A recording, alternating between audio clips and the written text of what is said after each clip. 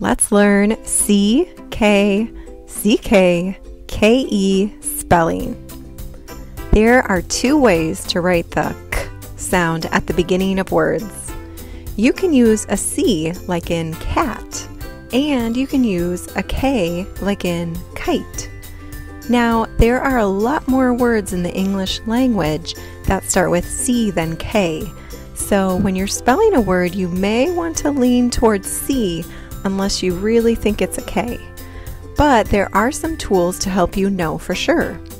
C often comes in front of vowels A, O, and U. To help you remember that, do you notice how this image resembles a cat? That is why the words cat, cop, and cut all start with C. They have an A, O, or a U after them. Now, as you might guess, the other two vowels often come after a K. Those vowels are I and E. Do you see how this image resembles a kite? Words like kid and kept start with the letter K because they are followed by I or E. Remember, this is most of the time, but there are always exceptions. Let's practice and see if you can name whether these words start with a C or a K. As you read and write more, you will remember because you've seen the words so many times. But keep the cat with the A, O, and U, and the kite with the I and E in your mind when you're unsure. Cup. Does that start with a C or a K? C, because it is followed by a U. Key. Is that a C or a K? K, because it's followed by an E. King. Is that a C or a K? K, because it's followed by that I. Coin. Is that a C or a K? C, because of that O. Cast. Is that a C or a K? C, because of that A. Hopefully that didn't feel too tricky. Let's get a little trickier. There are three ways to write the K sound at the end of words. One of them is CK, like in sock. CK comes at the end of a word after one short vowel. So in sock, do you see how that O is short? And it says aw. Track also ends in CK because the A is before the K sound and it says ah. Also, deck ends in CK because the E is short, eh. Another way words end with a K sound is with KE. K and E come after a long vowel at the end of a word that has a magic E. Look at cake. Do you see how the A is saying its long sound, A, and then it has a silent or magic E at the end? That's why it ends with KE. If it had CK, it would say cack. I want to eat cake, not cack. Some other KE words are woke, where the O says O, and also bike, where the vowel says I. A third way words can end is with just a K. K comes after a consonant.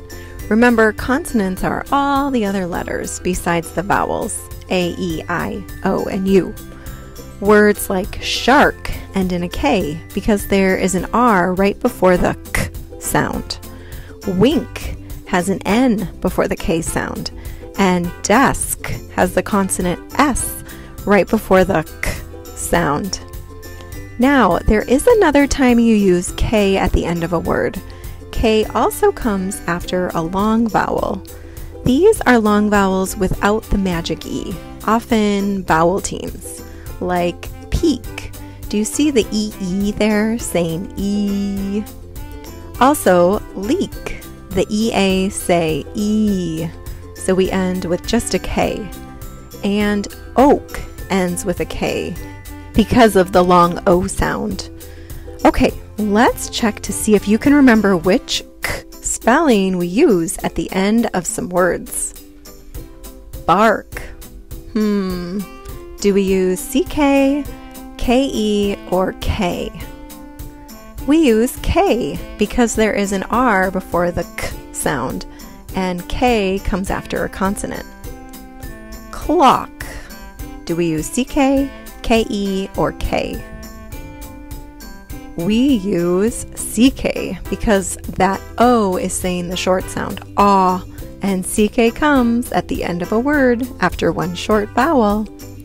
Stick. Which K spelling do we use? CK. Stink. What should be there? K. Poke. Which K spelling do we use? K-E. It has a long O with a magic E. Snack. CK. Spike. KE. Now, I do have to tell you, once in a while, words can end with just a C also. C can be alone at the end of a word, but it's usually at the end of a multisyllabic word. Words like Arctic, classic, plastic, traffic, music, and terrific all have more than one syllable. And do you notice that the C is coming after an I in these words? I know it's a lot to remember when you're writing or spelling words with K. Whether you use a C or a K at the beginning of a word, and whether we use a CK, KE, K, or even a C at the end of a word. But the good news is that when you are reading and you say any of these sounds, they all say the same sound.